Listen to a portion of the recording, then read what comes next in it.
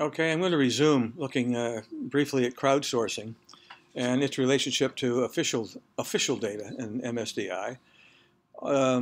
You've already heard this morning about GEBCO, which was initiated back in 1903, and it's been collecting data from both hydrographic research ships and some vessels of opportunity since then.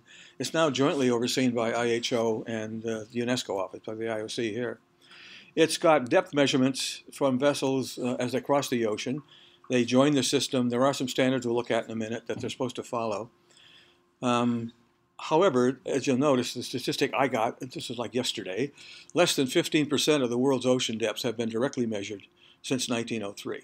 So there's still a lot of ocean out there that we don't know anything about. There's a lot that we probably don't need to know about, but it would be nice if we did, especially since a lot of the bathymetric readings are a century old or more, even on official maps from Admiralty PLC in the UK.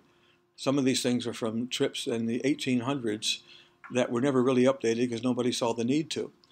So the IHO was approached to get involved with crowdsourcing, and they've formed a crowdsourced bathymetry working group, which came out with, they're called it's a draft guidance document on crowdsourced bathymetry, but it's not going to change. Our MSDI working group liaises with them. Everything has to be draft until it's agreed by the whole council at the IHO, which is why even the publication C17 on marine SDI, guidance for hydrographic offices from the Hydrographic Service from IHO, was basically written something like first draft 5 years ago, final draft over 2 years ago, and was finally released in January because everything has to be approved by the council. And you've got 120 some states or members of the IHO. So things take a long time. One of the benefits of being involved in the IHO at the working group side, and anybody can join the expert group if you have reasonable credentials, is you get access to a lot of information you don't get otherwise because you get directed to the shared documents you're working on. But this is a probably totally indiscernible map showing the extent of publicly available bathymetric data. It came out of an article written by the Secretary General of the IHO MDSI working group. So you get some idea of the amount of tracks that are being followed.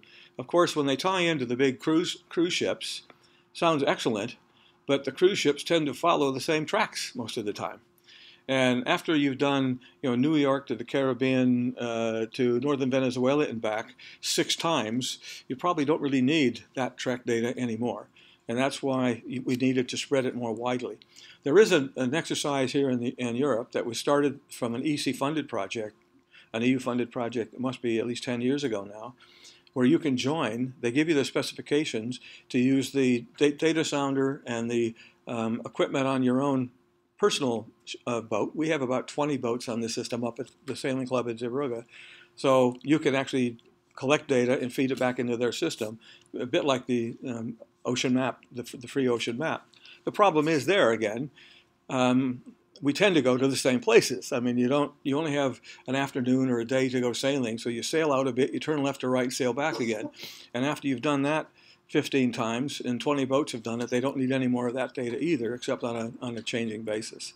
So there's something there's a problem, it's not a problem. It's an issue with crowdsourced data, is managing the data. Now, if you're part of the IHO initiative, they've got a thing called the Data Center for Digital Bathymetry, and they have what they call trusted nodes.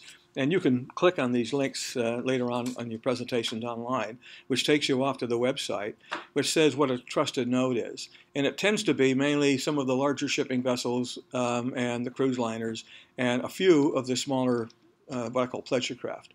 And they go through this trusted node process, which we'll see in a second, and they feed into the digital bathymetry database.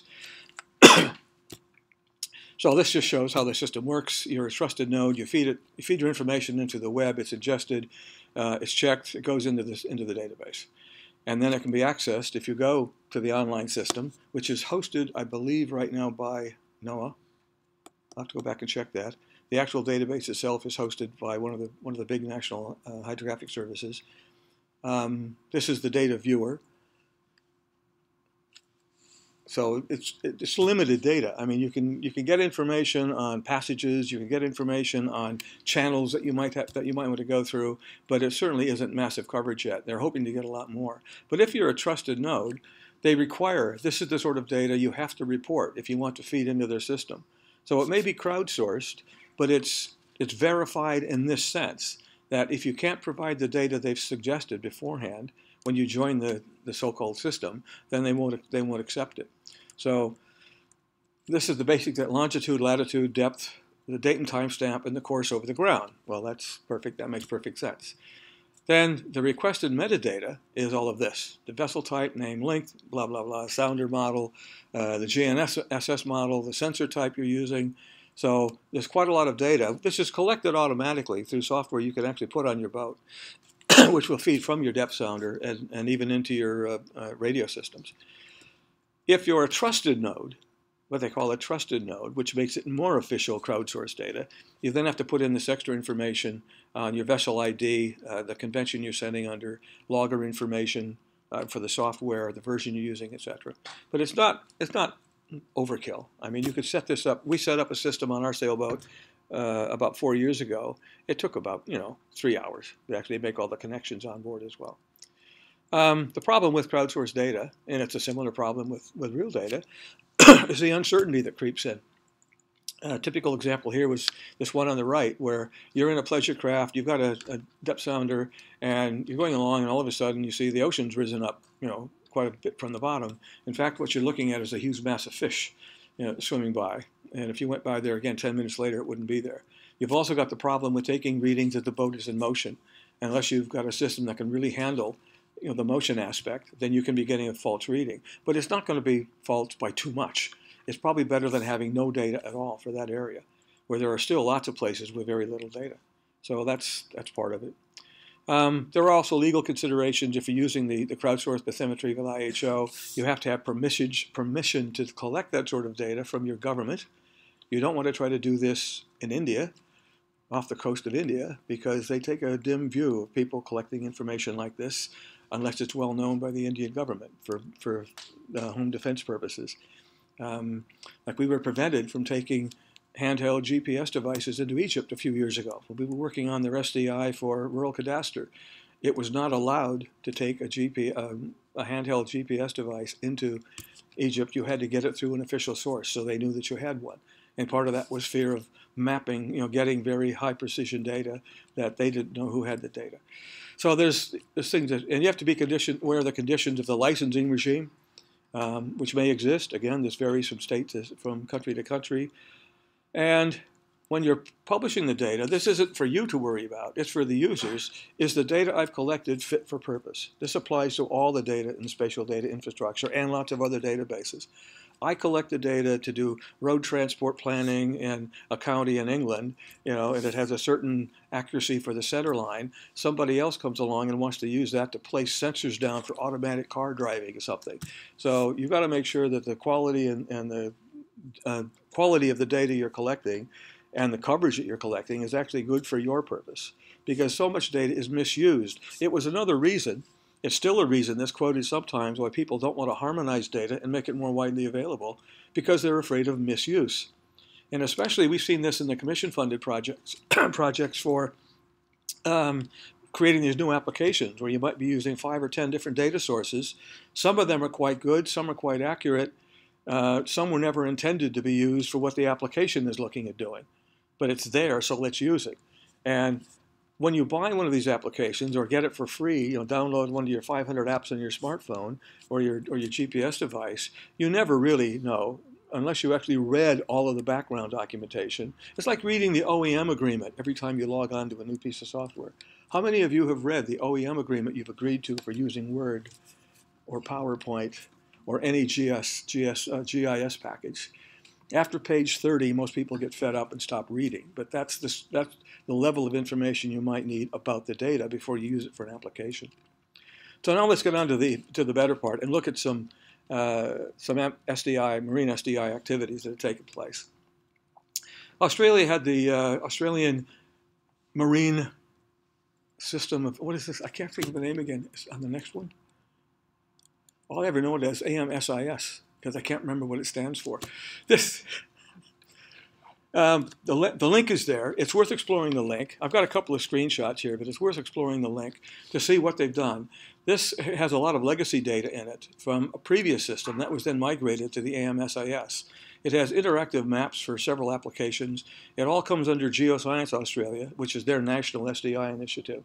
So it's not separated from that sense. And this is also, it's a good thing, and it's also what's happening more regularly now. You don't have the marine SDI. You have the marine component of the SDI, of the national SDI, where they put more emphasis on the marine coastal data. But if you go and have a view of the interactive maps, these are the sorts of things they have.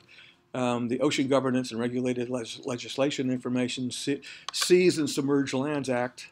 Can I go further? Can't go further. There's about 5 or 6 systems. Well, fisheries-related charts.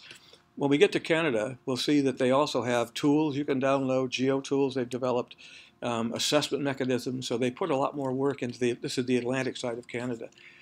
I wanted to do the coastal U.S. first, partly because it was one of the earliest developed. The Coastal Services Center was set up in the mid-90s, I guess. They actually had published coastal national spatial data infrastructure documents back in 1999. I say 5 years before the president even came up with the SDI initiative. So coastal was being well looked after. Yeah, but it's governed by the Federal Geographic Data Committee as far as the governance side went. It's operated by the Office for Coastal Management under NOAA. And the FGDC is not only involved in running the subcommittee for the Marine and Coastal SDI, as we saw in that earlier diagram of the Greek building. They also sit on 2 or 3 of the other subcommittees to do with geology and other things, because these also have an effect on coastal zones. So again, there's the limit. I'm not going to go to that now. I'm going to go to one later. So we have the coastal SDI. It's called Digital Coast. It's a great example to try to accede to simply because of the number of partners they have. Now, Claudia, if I click on the link, am I going to lose everything? Okay. Whoops. Because usually I lose everything when I do this.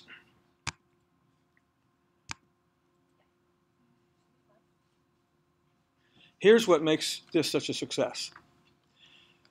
In a lot of places, you're lucky to get 50 organizations contributing to the SDI or the Marine SDI. In the Digital Coast, they have. Hang on, I've forgotten how to use a Mac. Is it 2 fingers or 2 fingers? You've got partners from the state level, academia, counties, cities, federal, non-governmental, and private. There's over 450 partners contributing to the SDI. Okay, right now we're just looking at state. And that makes a difference. They're all contributing their data, they're following the standards where they exist, and they're building up a huge resource that is extremely well used. It's one of the most heavily accessed websites in the States for anything to do with coastal activity.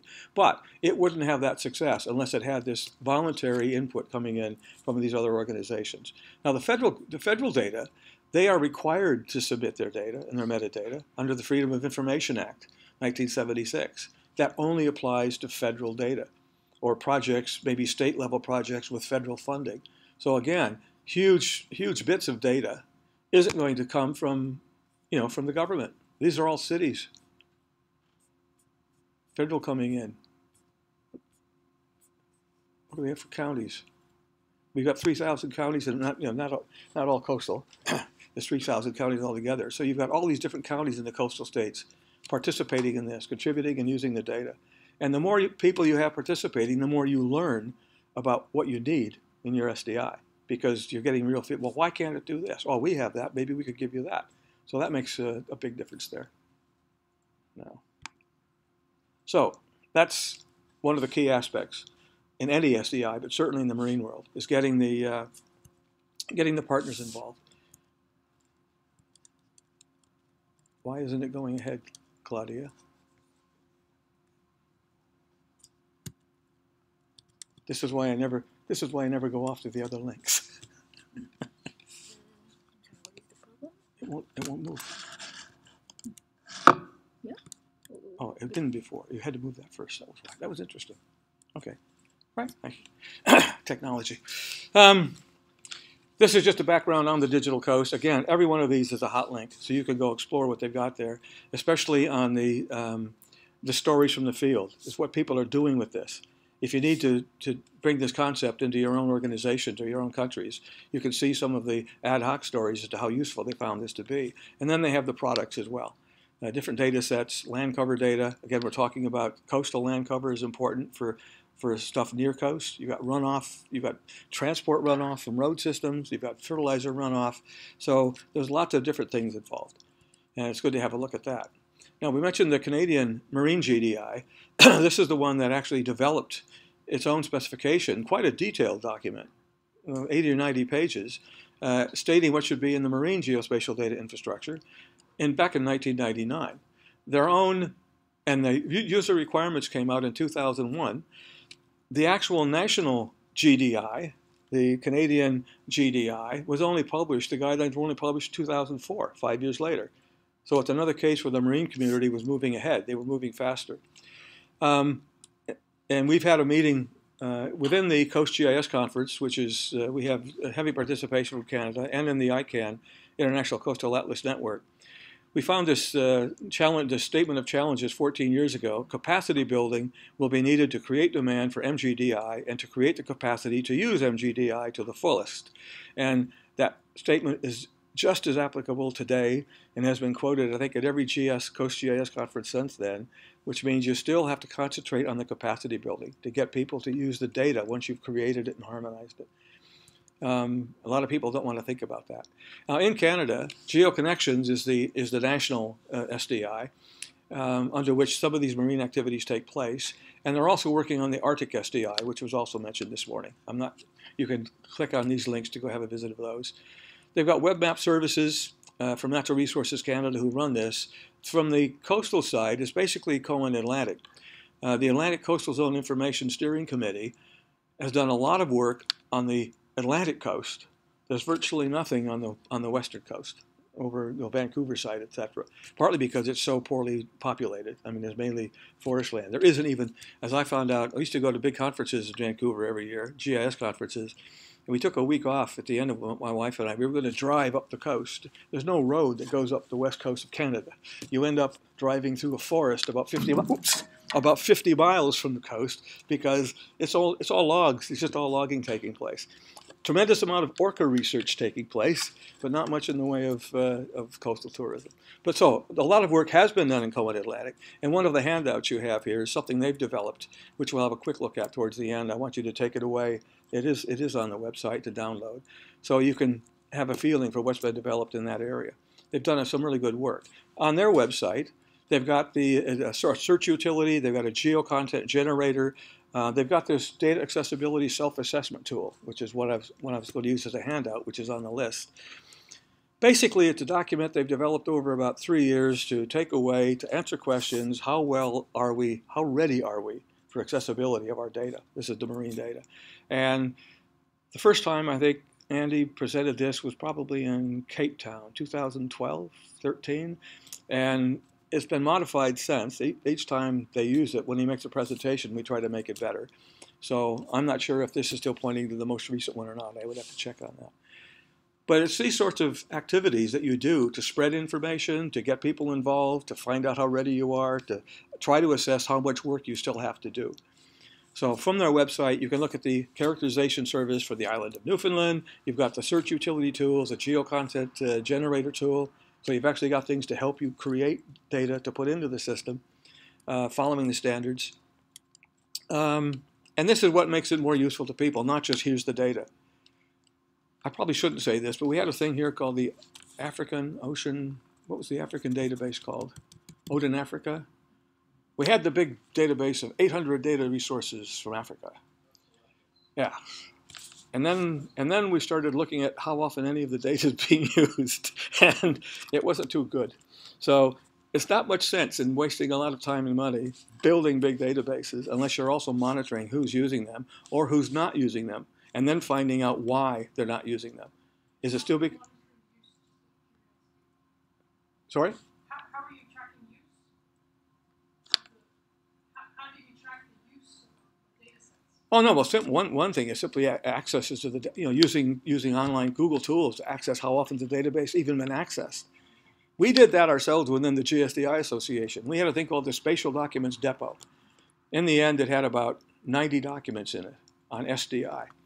And then the man who'd been looking after it, he retired, and quit being the Secretary General. I was supposed to take over. I finally went and looked on our own database how many times these documents had been accessed.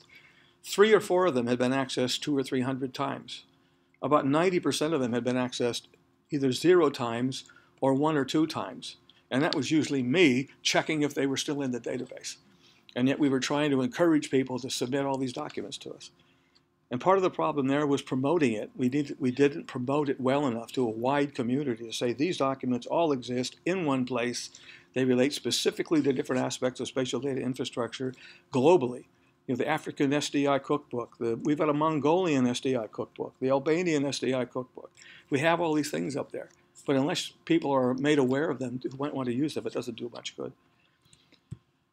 And this is the case in Ireland, where we started, the Irish Spatial Data Exchange started with the Marine Institute, Geological Survey of Ireland, and the Coastal Marine Research Center, the Department of Environment, Community, Local Government, which now has a different name because they change the name of that department about once a year.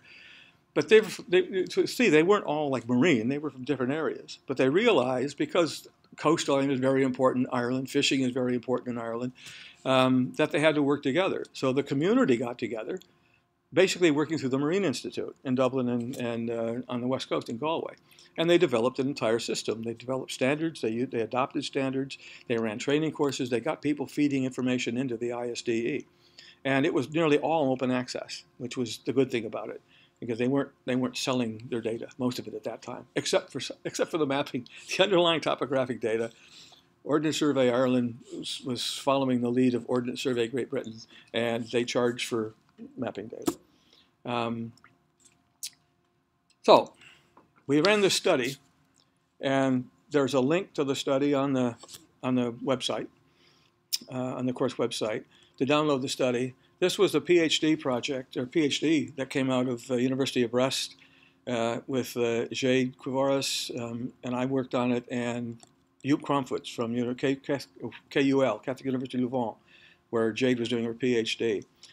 She started back in 14 and 15. We updated it once in 16. She went online to start looking at geoportals. What exists out there? What are the data policies? Who's presenting these things? What are the access policies? Because nobody had ever done this before in the marine world that we could find. And this was the first part of her PhD. Has anybody done this? And especially for data in the coastal zone. So she started doing this online inventory in October 2014, working up to her PhD. She revisited the portals in 2015, and I revisited most of them again, although I haven't updated the report because we're putting it together as a research paper in 2016. One thing we have noted is that the change hasn't been all that dynamic over a period of 3 years. How many new portals have come online? How much data is better than it was before? How much more information is there on data policy?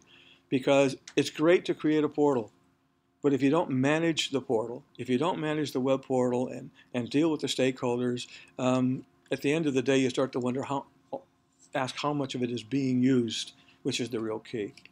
But part of Jade's research was to try to find a way to characterize different geoportals. So she came up, having visited them all, a first pass, she came up with these 20 characteristics that she was looking for. 7 characteristics had to do with discovery online, and this led to this typology that we'll look at in a second. What type of geoportal is your geoportal? And then the 13 characteristics dealing with the 5 SDI components. So she visited 120 geoportals during the research. 57% were included in the survey. 23% were considered out of scope of the survey, partly because of data restrictions or access restrictions, so we couldn't even really use them. You would have had to get a license or something. And 20% were there, but non-operational. I mean, it's there, the website exists, but nothing happens when you go there. So this, again, is somebody who's invested money and time in creating a portal and then not followed through and actually delivered on use of the portal. This was the geographic distribution. This wasn't restricted just to Europe. And this is the number of geoportals. You'll see the biggest number is in USA and France. They have a lot of, they had let's say, at least 5 or 6 portals for marine geospatial data. Most of them only had 1. Some of them had 2. So again, this hasn't been a big initiative from the marine SDI side. We're still at very early days in creating comprehensive marine SDIs. In other words, the marine component within an SDI. And whether a geoportal exists or not is a good example of that, is a good parameter. Because if the portal's not there, then that means either the data's not there or even the discovery service is not there, so you can't find out the data. So she developed this typology. Basically, the portals fell into 4 categories. They were either NODCs, they were atlas-like geoportals from the work we've done with the ICANN International Coastal Atlas Project, or they were Hydrographic Office official geoportals, or they were hybrids of the 2. And it's a reasonably even split across the board for the portals that she actually visited. This was the number she was able to actually go to and get information from, and who the affiliation were at the time. ICANN was the main affiliation for the Atlas-like portals. NODCs came out of IOC, and we had the Hydrographic Office portals. The characteristics she looked at were these. The portal, the data themes, the number of data sets, how open it is licensing required, how many users do they report, how many data suppliers do they report, are they using standard metadata? Because if you were going to start using somebody else's geoportal, this is what you would want to know. This is the sort of metadata you should have about the portal. Forget about the databases. You have to know something about the portal itself. And you see, again, most of these only started to be implemented. And there was a big surge around 2005 and 6. Atlas-like portals, thanks to ICANN, I think, kept going reasonably well up into 2011. 2013, we had the hydrographic offices, being more accessible. I won't go through all the rest of these stats. They're there for you to look at if you want. This is the number of data sets. Again, the hydrographic offices have a huge number of data sets available because officially they have to. It is part of their job. Whereas some of the NODCs were actually had lower representation than I would have thought. So these were the data themes, whether it's administrative data, physical data, biological data, or human data. And again, the Atlas-like portals are superb because they have a wide group of people participating in the atlases. Some are done at state level, some are done at community level. So you get a lot of different coverage from a coastal atlas.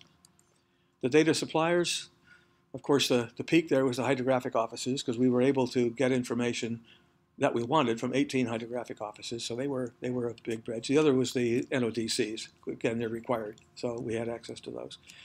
Whether it was a catalog search, a map search, or a list search, in other words, using search word keywords, mapping searches, and catalogs were the biggest users. Access mechanisms, view only, certainly a lot of view only, less download, less direct access. Buying from what we call a cart, a shopping cart, or buying through a distribution agent, that's where most of the hydrographic office data comes from. Because a lot of them still, even if they don't charge for data, they want to know who's using the data, which actually helps produce better data. If you just give data away for free, anybody can come and download it and use it. You don't learn anything about that, except that a lot of people used your data. I ran a training course for the CGIAR at the U.S. Geological Survey in Sioux Falls, South Dakota, 2002. And America at that time and now, all of the Landsat data, completely freely downloadable. And we were talking satellite systems that have been up there since 1960. They took us in the basement of this several-acre building with air-conditioned basement, thousands and thousands of tapes, film canisters this big. They used to take the film and eject it from the spacecraft and collect it down below, which has all been digitized. They spend millions on this. And Mr. Thompson, who was in charge of the facility, ESA had come along and it was making data available from the Sentinel satellites, etc. But to get data from the European system, you had to apply for the data, say what you were going to use it for, do something with it, and then if you developed a new product or service, they actually held joint copyright on that for 18 months. And then it reverted completely to you. So yes, and you had to pay some ridiculously low price for all the data you needed, like 200 euro for 10 years worth of data. They could only send to you on digital tapes, these big DAT stacks. So the cost wasn't a problem. But you did have to register and use it and do something with it. He thought that was a fantastic system because he could point to statistics, which he did on their computer. We've had 2.8 million downloads of data in the last 3 months. I have no idea what anybody did with that. I have no idea if it was any good. I don't know what they used it for. I don't know if it was suited for purpose. I have no information except we had 2.8 million downloads of our data. And he said he would actually favor, which is against the law apparently for federal data, he would favor a registration system. So people did have to register to download it and then feed him back some information. Not just register that this organization downloaded the data, but what did you do with it? What was wrong with it? How could we have made it better? So you do have to have some level of control, even if you're not charging for the data afterwards. It's a good thing to think about when everybody's going about completely open data, just download anything you want. Well, it's great, except you may be using it for the wrong purpose, and the people you downloaded it from may not know how you use it and could make it better if they did. Again, the level of openness, completely free data, best was from the atlases. There are some hydrographic offices, in Scandinavia mainly, that make their data freely available, but most of that is for a fee. ISO, or IHO with the S57 standard, don't forget when we did this study, and even today, it's the S57 navigational standard, and now the new standards for navigational charts, electronic nautical charts. So they've always worked to a standard system. The NODCs are working with standards that have been developed mainly here in IOC over the years. So there's a lot of standardization taking place there. So of the atlas-like geoportals, open license or a specific data user agreement applied 78% of the times. The hydrographic geoportals, we're talking hydrographic offices, typically it was under these conditions of sale, which for the most part, that bar on the right-hand side, you actually had to enter into an agreement to get the data. Even in cases where you didn't have to pay for it, you had to have an agreement for it. And then the NODC data geoportals, as we saw back here, they were free. They were really mostly free. Okay, so what about geoportals? Basically, work is taking place. There are portals out there. There are portals with hundreds of data sets in them. But there wasn't much evidence in the growth of the marine geoportal business, if you want to call it that, over the 3 years that we've looked at this. If you go back and do the same sort of online searching to find new portals, they just aren't there. In fact, some of the ones that were there before aren't there anymore, or certainly aren't managed anymore. They were put up probably with project funding. You got 3 years of project funding, whether it was EU funded or local government, and you put your geoportal together, you wrote some user manuals, you ran some training courses, and when the funding ran out, it disappeared. Or at the best, it still exists in whatever state it was in when you finished, but nothing's ever happened to it since. And that is something that you really, I don't understand why the funding bodies don't demand more on that side. If we're going to give you X million euro to do something, prove to us that it's going to exist afterwards. Certainly in SDI, generally over here, that has become more of the case now. When you finish a project, you've ended up building some big portal. I know the Atlantic Ocean Observing System, Atlantos, this 20 million euro project with 62 members. Part of that project is that, I think it's the Kiel, Germany, it's the GeoMars Center, have agreed to keep everything online and updated for the next 5 years, or at least to keep the website active. So then they can also then apply for more funding. Because if you're not going to keep it active, why should we give you more funding? And we also found that access to the wide range of marine data for the application that are being developed in the coastal zone was not all that frequent. Because it's a matter of not just downloading. Once you download an application, you lose control of who's using it. How many people use the app? You could download one app, put it on a computer, and send it to the field of 25 engineers or 25 research students, but you don't have any idea for that. So we're trying to find a way to get that sort of feedback as well, to build up a better picture of how SDI is working in the marine community, because that's the community we're trying to push now. The marine community, coastal community, has been a leader in SDI development, as we saw in Canada, Australia, USA, long before the topographic people ever got on board. But now we have to find a way to push that onward. And the main lesson is there's still need for this true data harmonization and services interoperability. And the whole point, if you see behind Inspire and other SDI initiatives, Inspire is only 50% about data, harmonizing metadata and harmonizing data. The rest is harmonizing the services to access the data and monitoring the performance of those services. There are response time requirements in the regulation. You know, if you're providing a national data set, an INSPIRE compliant national data set in Spain or France or Germany, and people launch requests to it, it has to respond within a certain number of seconds or microseconds. So you need to monitor the whole system, not just the data. So a quick look, we're getting to the end of IHO. The Marine SDI Working Group was actually formed at the IHO, I think as far back as 2007 or 2008. We had a couple of meetings. Denmark was the secretariat, and they still are today. But then everybody sort of lost impetus, and not much happened for about 3 years. And I'm not sure exactly what the spur was to get everything moving again 3 years ago, but now it's become quite an active user group. I think it was because of the SDI developments, the marine community, especially the hydrographic offices, who had been almost totally left out of the whole MSDI development process in marine countries, in coastal countries. All of a sudden, somebody thought about the hydrographic people. Maybe the coastline might be important. So they got more interest in being included. That was part of the driver. We do an annual work plan, which we try to finish. It's all volunteer. We get close each year. It's a 3-year work plan. It's a rolling work plan. I'm now working on a contribution on data policy and on training. It has both government agencies in it, hydrographic offices. There are 3 or 4 independent experts. Esri is a member. CARIS, who are now Teledyne, who do the Marine GIS package, they're members, very active members. And the OGC is a member. We also share work with the Open Geospatial Consortium Marine Domain Working Group, which I'll show in a minute. But so far, the real work coming out of OGC is just tied into the IHO work. On the specific annual work plans, people's names and organization names are against the activities to be produced. A lot of it has to do with communication. I was asked to develop a communication plan for the conference we held this year in Brazil, but I didn't make it, so I'm still working on my communication plan. We're trying to find ways, from the experiences we learned in Europe with INSPIRE, there wasn't enough communication. The fact that I can meet people today who work in what should be the SDI community in Europe at government level, and they still never heard of INSPIRE. And it's been law since 2009 in every member state.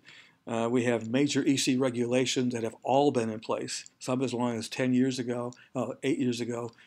Even the latest now has been in 2013 or 2015, and yet they never even heard of the initiative, which legally they're supposed to be following by EU law. So we have a lot to do on the communication side. We meet once a year at different places, Japan, North Korea, London. Last year, 2 years ago, it was in Vancouver. Last year, it was in Brazil. Unfortunately, I missed that one, so it would have been better than London, I think. And then we have lots of interim meetings with activities within the working group that we held through online, through WebEx on the system. People can join these meetings if you want to join one of the meetings as an observer, just to see what's going on, especially if you have any interest in the hydrographic organization side of the activity. You let one of the chairs know, and you can plug into the WebEx when it takes place, as long as you're willing to stay up that late or go to bed that early. We are making progress. We're actually getting a lot more participation now from the hydrographic offices themselves. Initially, there was only about 8 HOs were actually interested in this and working on this. And then we started developing this publication, C17, which is an official publication of the IHO. And you can download that from the student site, which took about 3 years to get through draft stage and then reached a point where it could be released in January last year. Virtually no wording was changed in the last 2 years, but like any other convention-based international organization, everything has to be agreed by all the members, or nearly all the members, and usually through 2 or 3 different procedures. So we finally got agreement to release it. Now, privately, we've been sending this out to everybody we know ever since the final draft was done, but we weren't allowed to do that publicly. And there's a lot of good information there on the background for SDI, the economic drivers for SDI, why hydrographic offices should be involved, what the crowdsourcing aspect, the benefits to users. So it's a really good basic document, and it is an official publication on Marine SDI. I think it's the only official publication on Marine SDI from an international organization. And it's being updated as well. Part of the working group activity that we do, I'm working on the new data policy section, trying to get all the data policies together. That will become a new chapter in the revised version of this, probably 2020, I imagine. We'll submit it next year, and it'll take till 2020 before it's published. And we also interact closely with the new standards working group, which is a different working group at IHO on the S100 standard, which I'll say something about a bit later. Here's just a quick table of contents of the C17 publication, which say you can download from the student website. So a couple of key items there are the important drivers, the business planning, and the challenges. So you've got a really good introduction to it.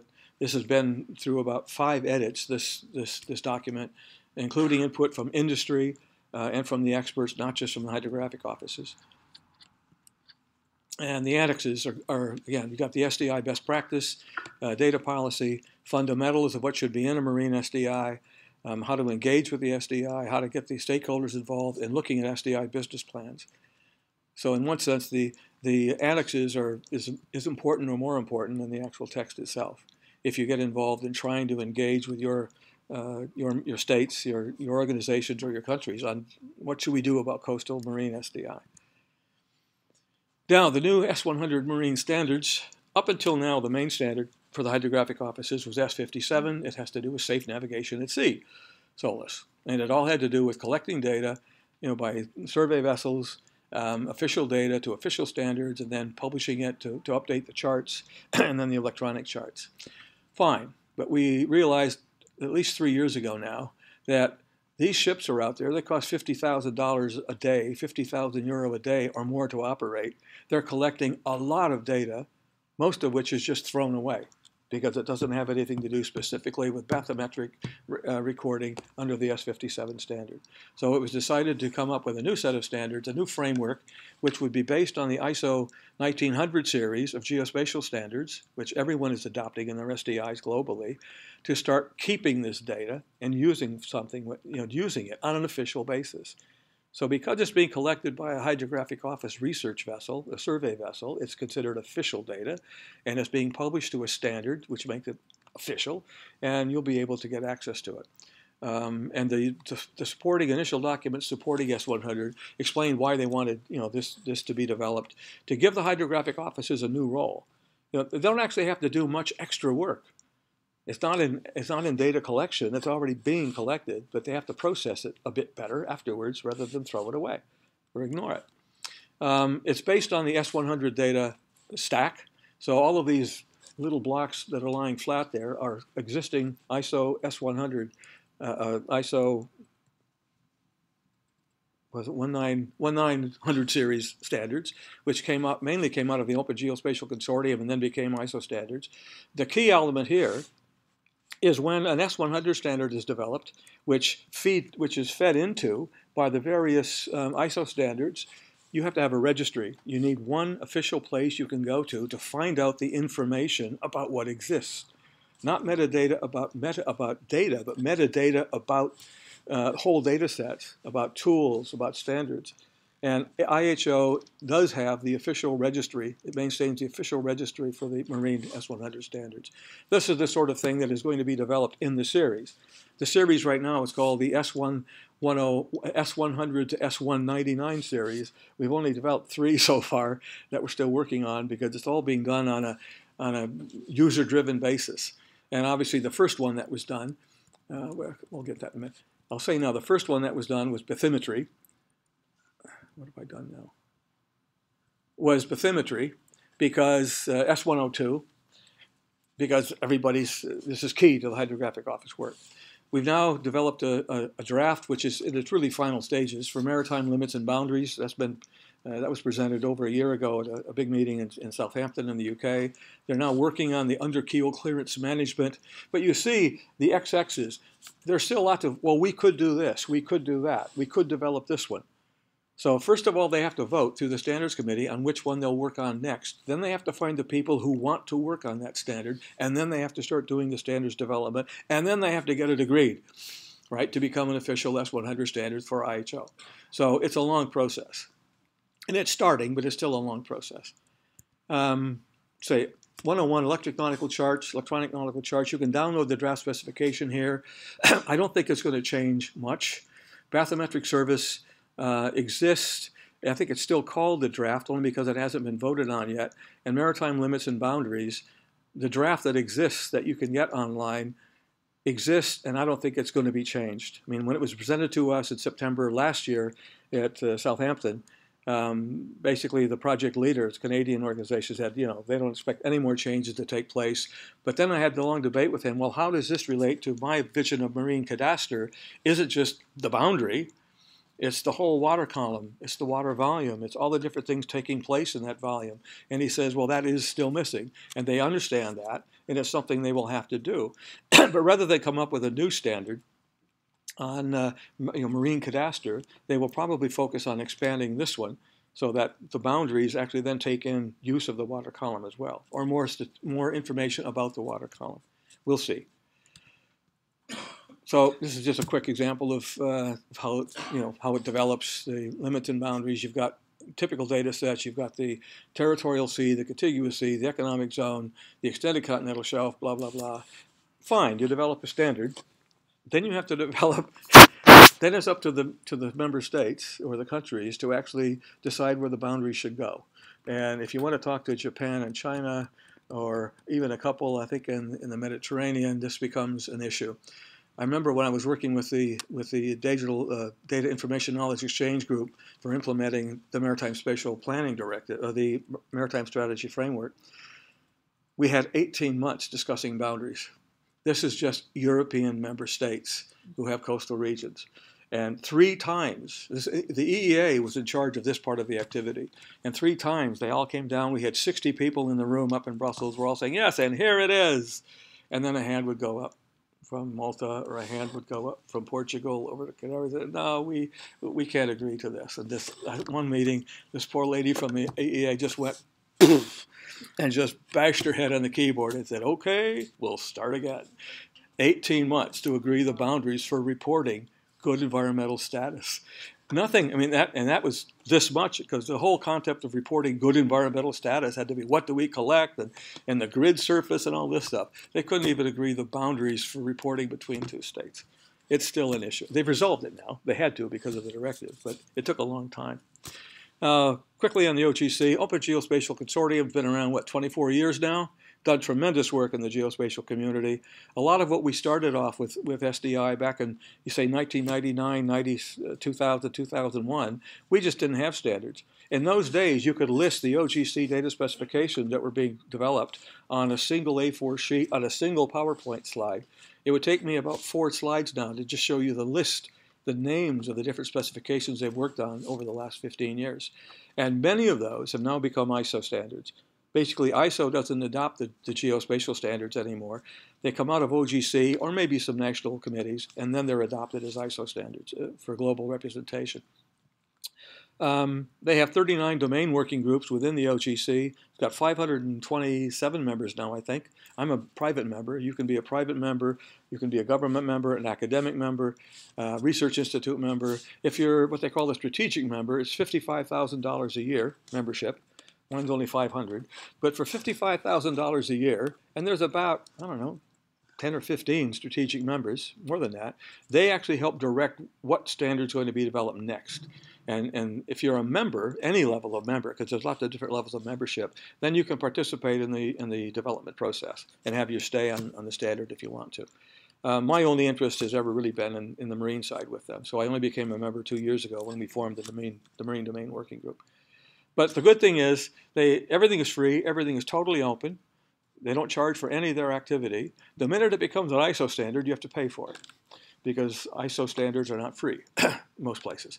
In fact, probably not free anywhere under the agreement. You go to Geneva to the website, and it'll be €27 or €28 or €32, because a lot of the standards bodies still charge for their national standards. UK certainly does. So it helps to, again, to belong to some of these groups if you're interested in that level of activity, because you get reasonable access to it. Again, we work closely with the the IHO Marine SDI Working Group. Essentially, OGC's role, because it develops standards and specifications, is to get people involved You've got these 520 some members from around the globe, all different levels of participation. And they, after they create new standards, before it's finally accepted, they call them specifications, they develop interoperability tests. So you have like Hackfest, where 10 or 15 organizations get together, and they've got 2 days to actually apply this new specification in real life situations, sitting in a room using data sets and developing applications. And if it gets through the interoperability test, then they learn from that. They might tweak the standard a bit, and then eventually it becomes adopted as an OGC standard. So there is still a test process in there. I sat on I was an ISO, a commission rep at ISO for about 5 years in Geneva, and so many people there never even read the standards they agreed to. They were sent to Geneva to say, yep, we accept this standard. And the same thing was happening in the UK when I was on the BSI Standards Committee for SDI standards. We had 2 or 3 guys on the committee out of 12 people who would actually read the standard, comment on it, and edit it, and other people would show up for the meeting to vote. They hadn't even read it yet. But they said, well, if Rel says it's okay, it must be okay. And they would just agree to the standard. And it becomes a new national standard. And I'm sure that's probably the case in a lot of standards bodies. We'll see. So basically, Marine Data Working Group, which anybody can join, you don't have to be an OGC member, is a way to keep involved, to keep yourself informed, and to feed back into them to see if they're doing something of any use to you. So are we getting near the end? I hope so, yeah. Some good practices. Your coastal, this is sort of a sum up. Your coastal SDI needs to exist within your national SDI, right? You can't do it in isolation anymore because everybody is now implementing an SDI under the National Information Policy. But you have to make the marine community aware that they need to participate.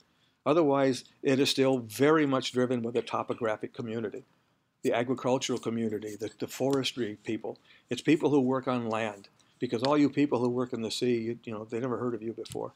You know, you're off on a boat somewhere, or your coast is being flooded. So you've got to get involved in these organizations, and then identify a key organization or a small group of organizations to be the leader. As we saw in the Irish Spatial Data Exchange, it was 5 agencies. You know, people knew people. They got together. They agreed something had to be done. The Marine Institute basically took the administrative lead, and things started to happen. But until that happens, nothing happens.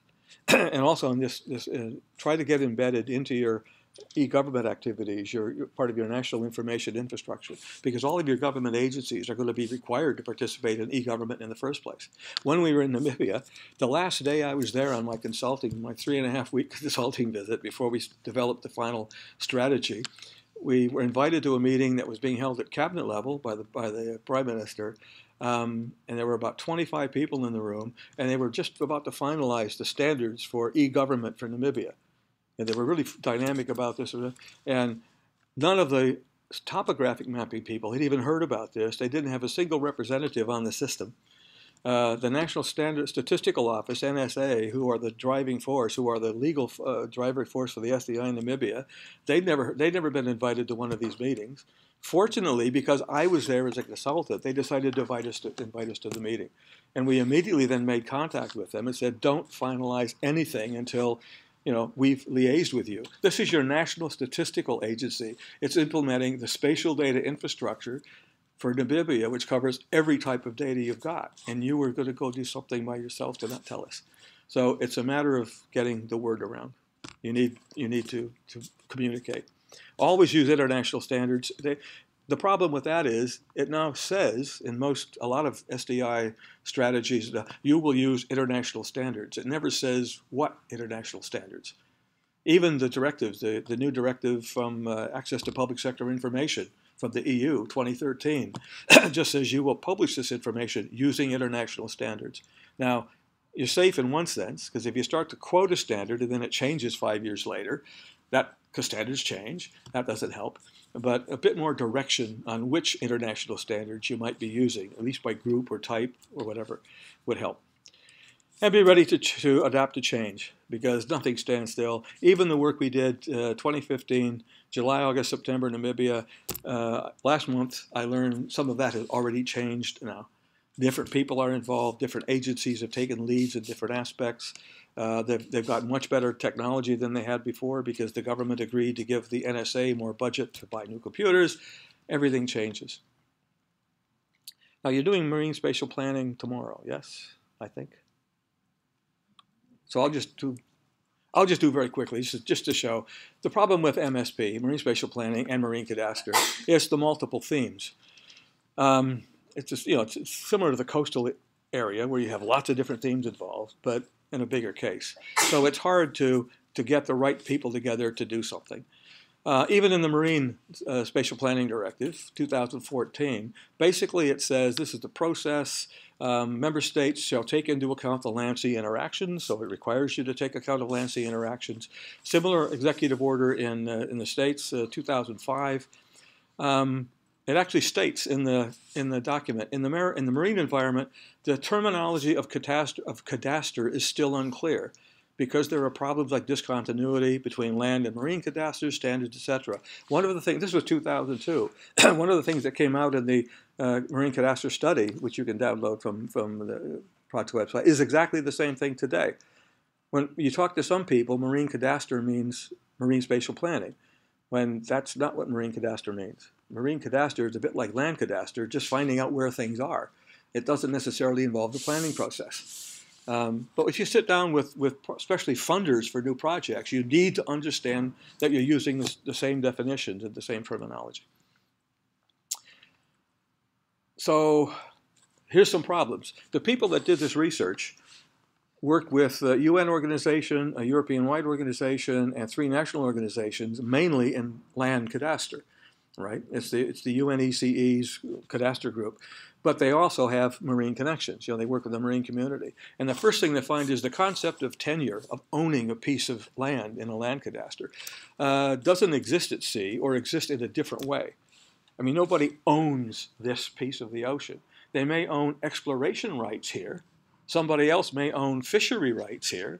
Somebody else may own some other right, laying underground pipeline rights, but you don't just own the piece of land.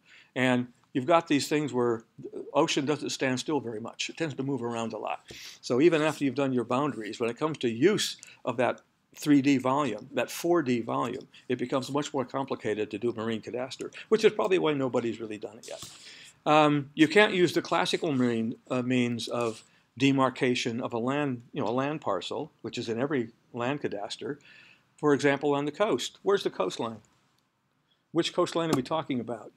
You want mean high tide, mean low tide, low tide? There are 27. In the UK, we found 27 officially recognized definitions of the coastline, depending on whether it was federal, whether it was a county, whether it was used for a fishery purpose or an urban planning purpose. 27 legal definitions of what the coastline was. So you've got a real problem there with a marine cadastre site as well. Maybe you need a marine cadastre that has all 27 in. I don't know. The marine environment is 3-dimensional and actually 4-dimensional because of the time, the movement of water flow. You've got the problem with overlapping rights. As I just said, you've got a piece of ocean that's got exploration rights, pipeline rights, fishing rights, maybe tourism rights, protection rights. So on a single piece of ocean, and the rights vary over time. Exploration licenses only last 2 years or 1 year, and then they disappear. And other rights in that area, fishery rights, are closed parts of the year. You can fish here these 6 months, you can't fish here these 6 months. So somehow that time element has to be brought in, which doesn't exist in normal land cadastre. And then the baseline, again, where are the maritime boundaries? Maritime boundaries, this is ambulatory. In other words, it has to do with the coastline moving around as well. So it should be considered as part of the spatial data infrastructure. And then the spatial data can be more easily accessed to get the basic dynamic information.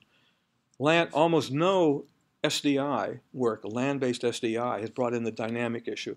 In fact, in the early days of development of SDI, back in 1999 to 2002 or 3, nobody ever considered weather. There wasn't a single meteorological organization invited along to the standards bodies who were developing standards. They were OGC, they were all 2-dimensional standards. And we finally had a big meeting up at the University of Edinburgh, and the Met Office came, the French Met Office came, and they said, well, that's great, but what about air volumes that move? This is what we need. Oh, yeah, we never thought about that. So then they started putting in 3D at least, and trying to capture 4D in the new data specifications. The jurisdictional problem. Who's responsible for the coastline, or who's responsible for the offshore activity? In the U.S. Office of Coastal Management, we saw these contributing partners. Some of these are official bodies. A lot of these are private bodies. The federal bodies, they do have to have, federal boundaries, et cetera, for marine exploration. But nobody is really in charge, except in this case, the Office for Coastal Management, in a coordinating role, right? And they have to be properly funded to do this as well.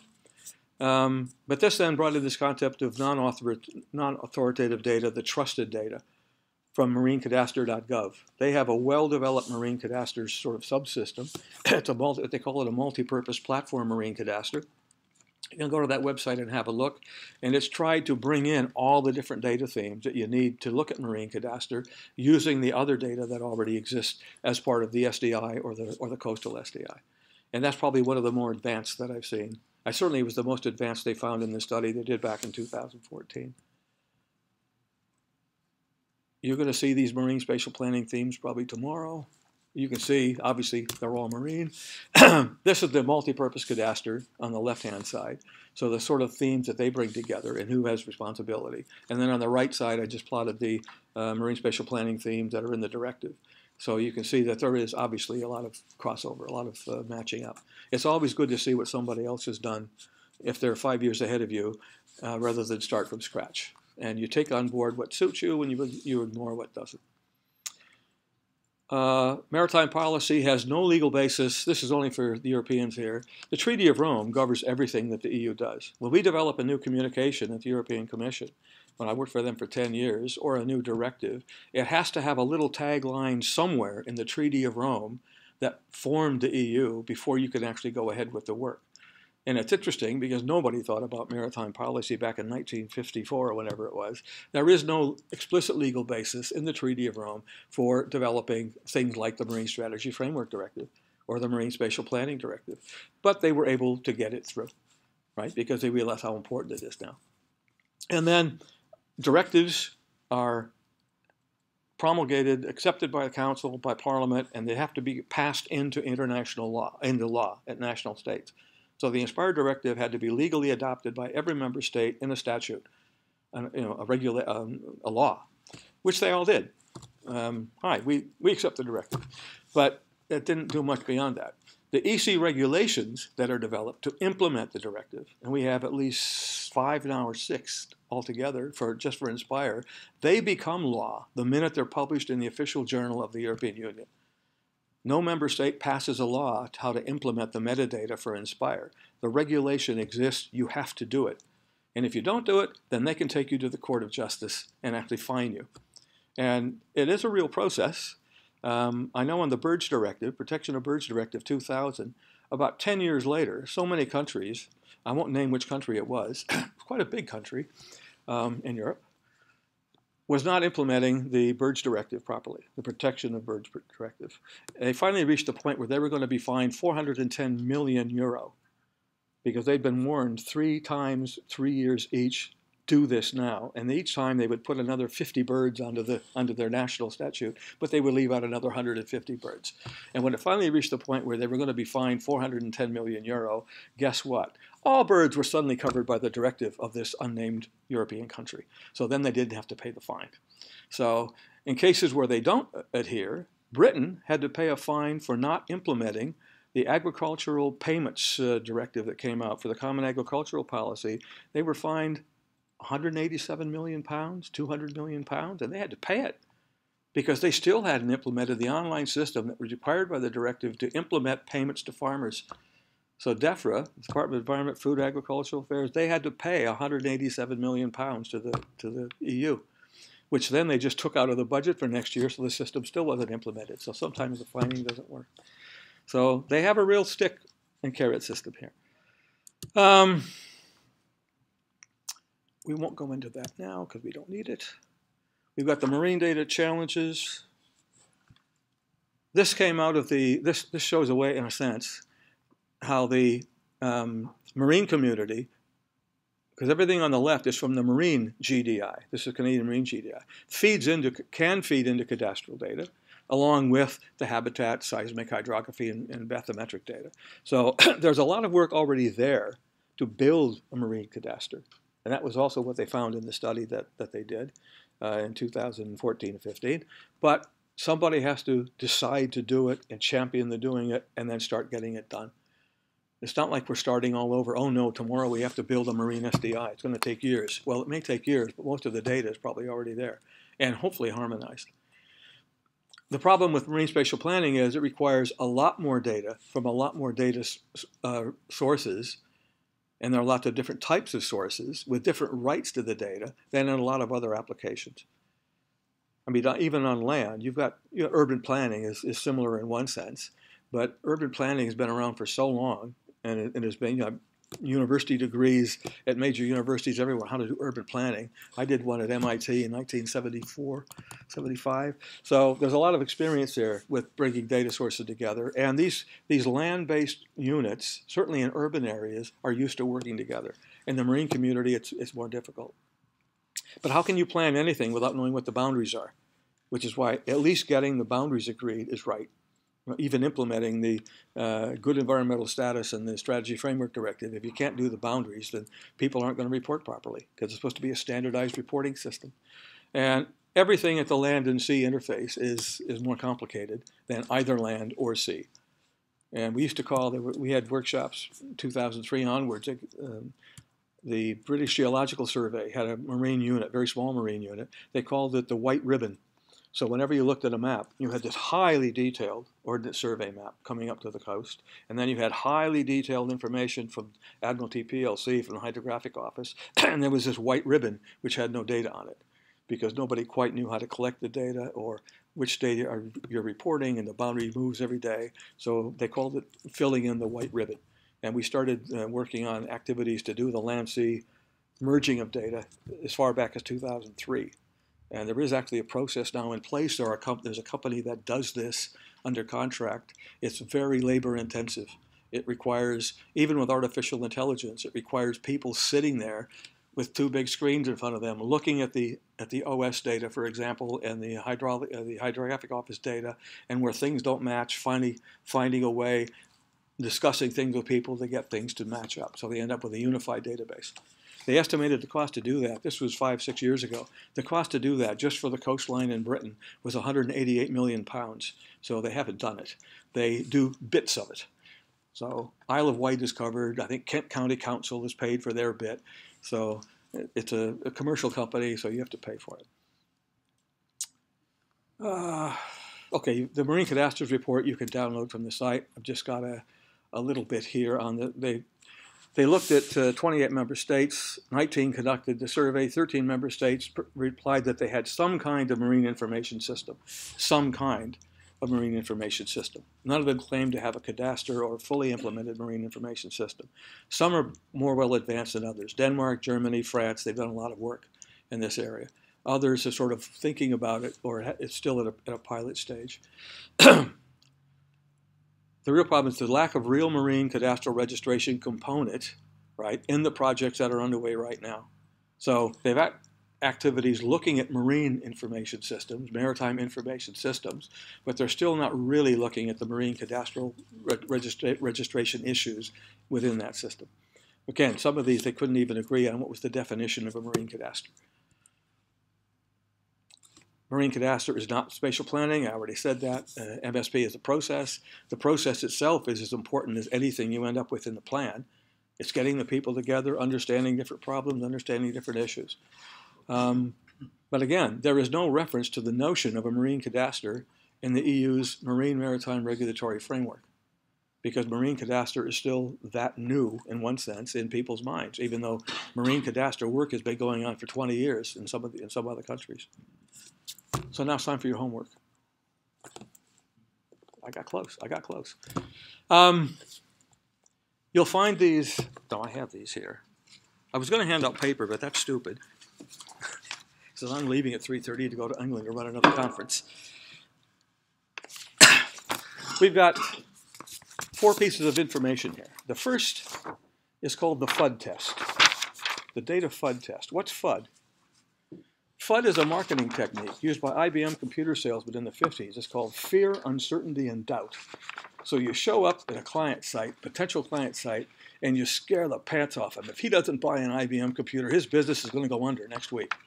And he becomes quite uncertain about that and raises doubts in the minds of his management. So it became known as the FUD management technique. I started adopting that 18 years ago on collecting data about SDI because people were afraid of the topic. They were afraid of how much work it was going to do.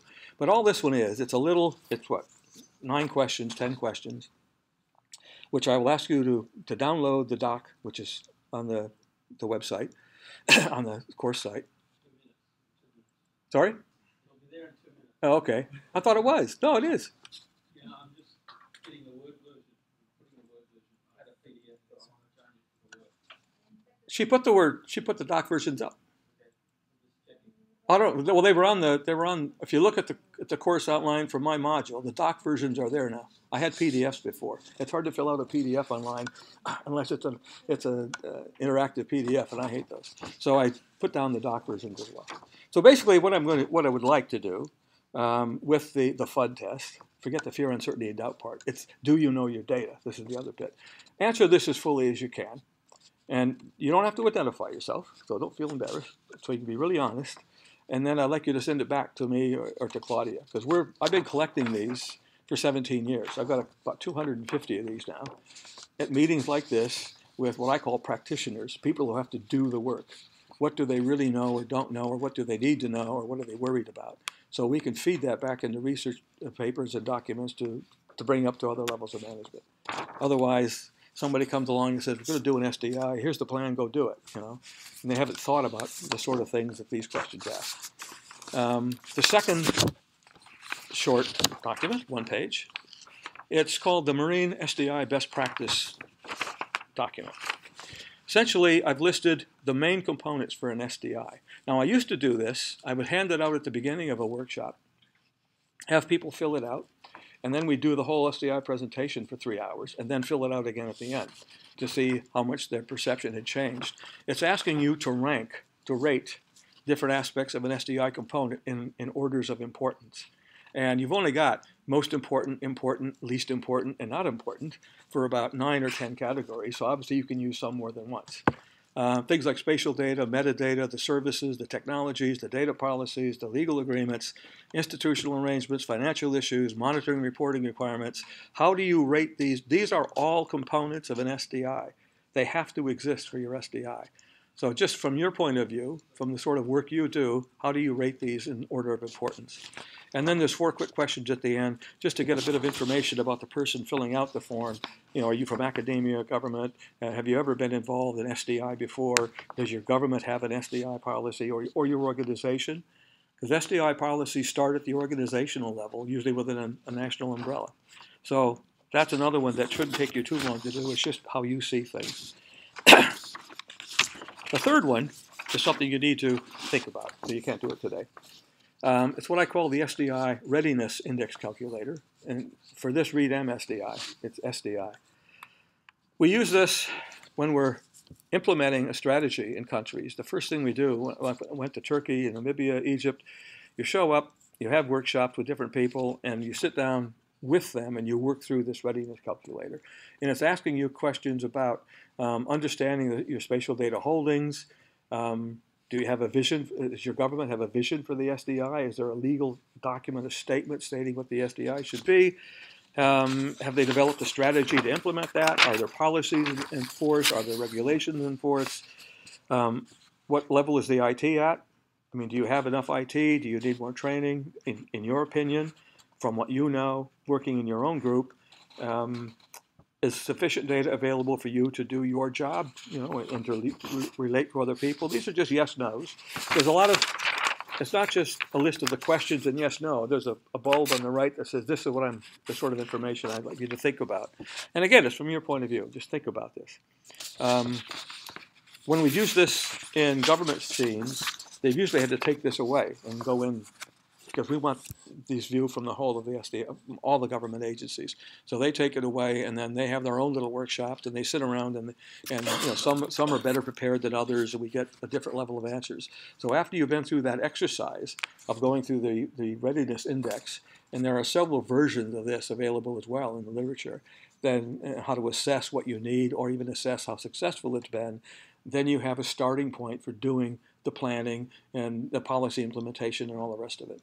because a lot of these questions on here, and I'm talking direct experience in 6, 7 countries now, implementing SDI at national level, people never even thought of some of these things. The first thing they jump into is let's do a portal and let's have some standards. They understand that. Let's have metadata standards, data standards, we'll try to harmonize the data, and let's have portals. And those are all very important things. But there's lots of other things you have to consider as well. And the last document, which you can't, there's a PDF on the system. I don't have a Word version of this because we're not supposed to use it, I guess.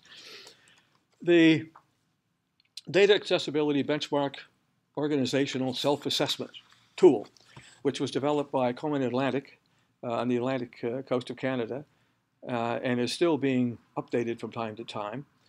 It's one that they used when they approached the maritime community and the coastal states of Canada, the maritime provinces, to start to understand how well their own organizations are ready, to use data in the format that would be good for an SDI. And it's several pages. We're still changing some of the questions because we've used this at 2 Coast GIS conferences. A couple of the questions were still a little bit ambiguous, so we had to change the wording. But think of it as a self-help thing. And if you get involved in developing SDI in your countries or even in your organizations, it's the sort of thing you need to submit to have people to think about. And the last one, which isn't part of your group, of your work, is this IHO SDI questionnaire. The Canadian Hydrographic Office developed a detailed questionnaire, it's about 8 or 9 pages long, to go out to the hydrographic offices to find out what state they were in. Because again, when we first started the Marine SDI, the hydrographic offices, we had about 8 coming to the meetings and 10 or 12 who were interested out of 120 hydrographic offices. So the head of the hydrographic service, who's now left, she works somewhere else, she developed this questionnaire, which became an IHO questionnaire, to send to all the HOs to then start collecting information on where are we, what do we think about Marine SDI, how are we going to participate, as part of the C17 document that we had published in draft format, which they all had access to even before it became an official publication.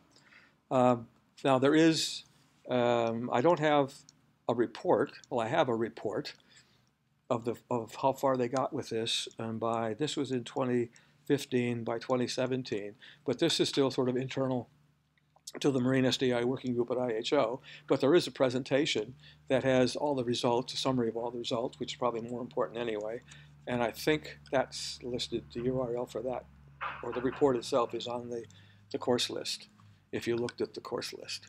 That's the one that says, I forget what it says, I haven't got it in front of me. So again, that's something else for your own use, your own knowledge, your own background in working on SDI. Now, I was going to ask you to go home tonight and develop an SDI to present tomorrow in 5 minutes or less, in only 2 sheets of paper, like you were making a business, the elevator presentation, right? But Greg says I can't do that. I'm not allowed to take away 12 hours of sleeping time for you to come up with a basic idea of how you would go about it, let alone do it. The main lesson is that it takes a lot of work, it takes a lot of people, it takes a lot of coordination, it takes funding, it takes a lot of time, you're talking years. Even if you have an SDI pretty well in place, following international standards, a national SDI, to then weld all those components that need to have a more marine focus is going to take another 2 or 3 years on top of that.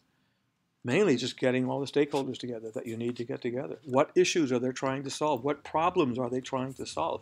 Where if we had better joined up access to multiple databases across multiple disciplines, they could do their job more effectively, more efficiently, they'd have cost savings, they'd have better benefits. So there's a lot of human participation that has to take place in this. And that's up to young people like you.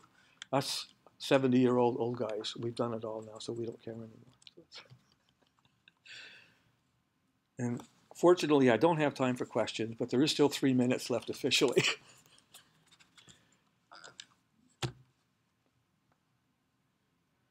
No?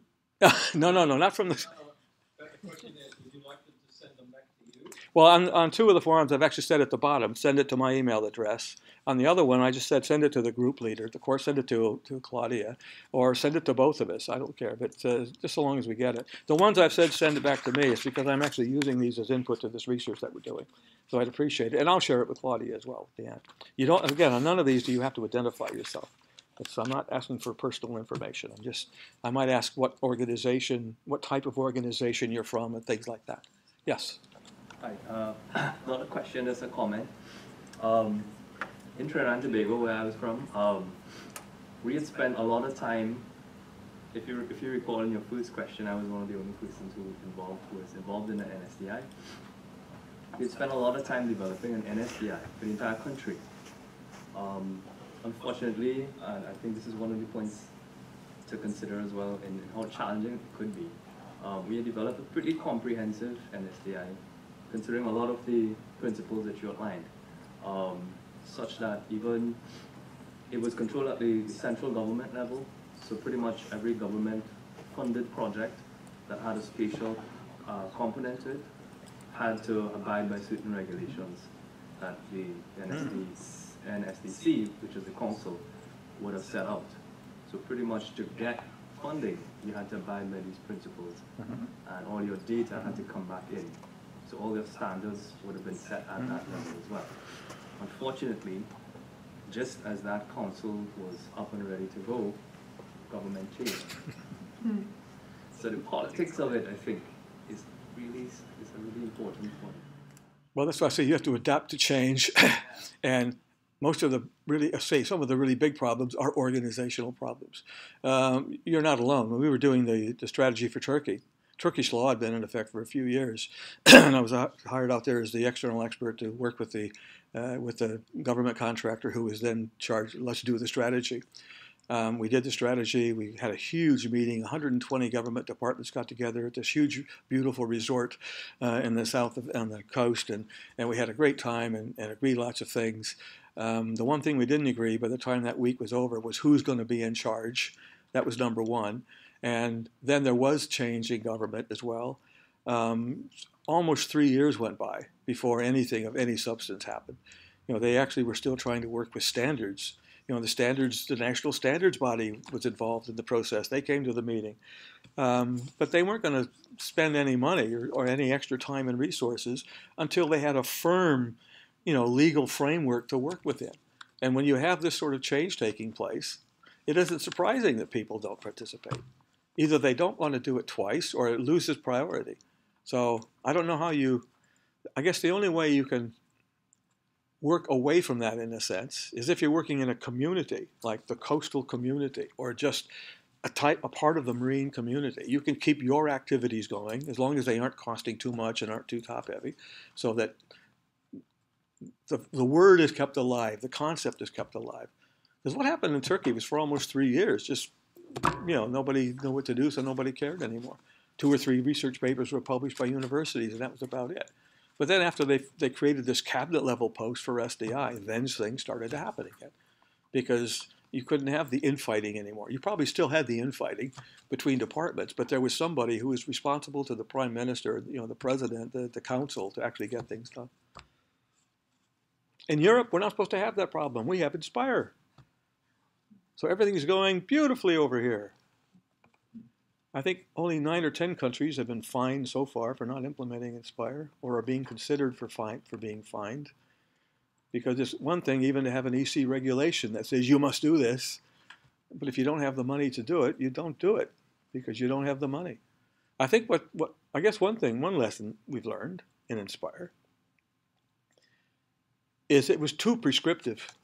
The EC regulation on how you should actually have your data harmonized, and we're talking about across 34 data themes, which actually covered about 64 sub-themes altogether. They had to develop the specification for exactly what your database attribute names would be in 22 languages and how you would implement. You would take your own database and then you do a schema translator and put your working database into an Inspire format. Because every real-world database had more data in it than the Inspire specification required. It was the lowest common denominator type thing. You might have 40 data attributes in the database you use for your everyday job, but the actual Inspire compliant database only had 23. So you had to find a way to move the appropriate 23 from your data set into this new Inspire compliant data set using the new specification. It had to have exactly the same attribute name as existed in the regulation. It was the biggest regulation they've ever printed when it came out. The first one came out in 2011, 10 or 11, even for the metadata. Certainly for the data. It was the biggest EC regulation they'd ever printed as far as volume went. It was 187 pages in English, 210 pages in French, and 215 in German, because they were every data theme, every annex, every item, it had to be done this way. And then they were developing the tools to help you do that. So you could take your data set, feed it into the schema translator, and an Inspire compliant data set would come out the other end. And that was the theory. The problem was sometimes you had two data items that actually merged into one data item over here in the Inspire schema. So how did you do that? Or you might have one data item, which was more all-encompassing, one attribute, than say two in the other one. So it still involved some human intervention to actually do the change. And then the directive also said you have to create an Inspire compliant data set. It didn't say how often you had to update it. It didn't say how often you had to actually manage it. So some states were saying, fine, Ireland, here's my, and they had to be only for legally mandated data sets. So I'm in charge of monuments, protecting ancient monuments. I have two data sets. They do change from time to time, but here it is, October 2015. I've now made an Inspire compliant copy of my two data sets. There it is. It's on the internet. It's on the website. Go access it. But the next 15 changes I make to my data set, I didn't really have to put into my Inspire compliant data set yet. You do eventually. You are supposed to keep up. But in the early days, it wasn't required. So again, you were fulfilling the directive, you were fulfilling the regulation, but you still had to be careful when you accessed at a European-wide basis. If you were trying to do a study onto how people manage ancient monuments around Europe, every country has something along those lines, you'd have to be careful on how you use the data that you accessed. Later, when something like the Public Sector Information Directive came out, which requires every government body in the EU to make available their public sector information, even though it doesn't have to be for free, but you have to make it available. It has to be discoverable. And the original directive in 2003, Article 9, I called it the do something article. It set out all the provision as to why it was a good thing to do, and then it had two sentences: you will do something. You will make this information available somehow. And when we did the 10-year review of that directive and came up with the amended directive in 2013, it says, oh, by the way, here's what you will do. You will create metadata to international standards. It'll be publishable on the internet. It'll be discoverable on the internet, blah, blah, blah. So, but they didn't go any further than that. I mean, I guess the whole concept of what is public sector information, it covers everything produced in the public sector. You couldn't make it any more specific than that than you needed to. So, and everybody just assumed that when they say use international standard, they're either using the ISO standard for Dublin Core or the ISO metadata standard for location data. As long as you used an international standard where you could find out what that standard was if you wanted to access it, then it was okay. A lot of people now who are trying to implement Inspire, a lot of people at the European Commission who were directly involved in Inspire from the beginning wish they'd done something else now. But it's law, so they keep plugging away. Coffee time.